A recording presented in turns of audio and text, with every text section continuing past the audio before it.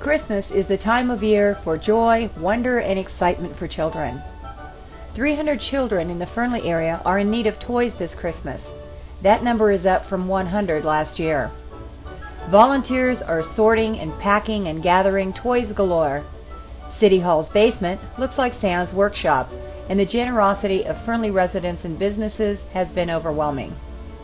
As the toy pile grows, so does the list of children who are in need this holiday season.